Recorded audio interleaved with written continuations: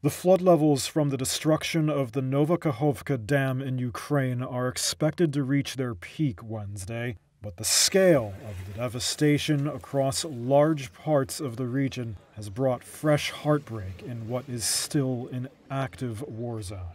It's now threatening a new wave of homelessness, disease, toxic chemical contamination, and even warnings of floating landmines in this ecological disaster.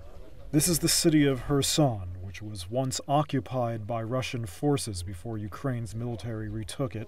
It's where Reuters' camera crew found this resident, who's saying her grandmother is trapped on the first floor of a building with her cats and dogs. She was brought there yesterday thinking it would be safer for her. Alas, it was not. Elsewhere in the city is Irina, an animal rescue volunteer. She says her group has already recovered up to 30 dogs, and they're trying to save whatever animals they can. But first, they need to wait for a boat so they can go out and save more. Russian state media are reporting that although the water levels may have peaked, the floods are expected to remain for up to 10 days. The long-term damage is another matter. Ukraine's government says the destruction of the dam, which it blames on Russia, is threatening to leave hundreds of thousands of residents without access to drinking water. It also says it will turn what was once farmland into swamps and turn other areas into desert. Russia blames Ukraine for the disaster and has imposed a state of emergency in the areas that it controls, such as this town, Nova Kakhovka, where the destroyed dam is. Resident Valery Melnik's home is flooded, but he says he won't leave.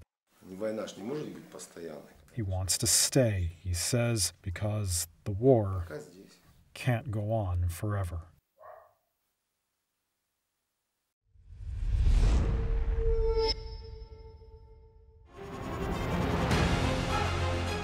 Email exchanges from inside the BBC, they talk about the risk of violating Indian laws.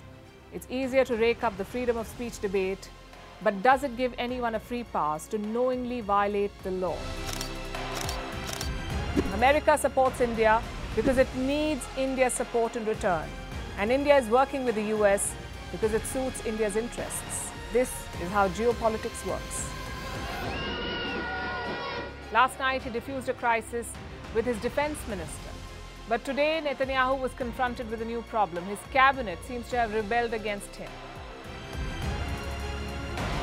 The UK is looking at the Indian subcontinent to fill its coffers. That India seems to be negotiating from a position of power, like a partner and not a former colony.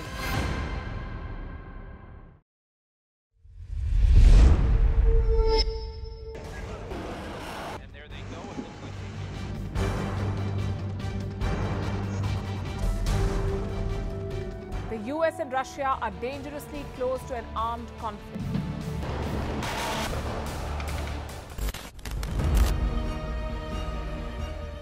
This year, 2023, New Delhi will be the capital of global diplomacy.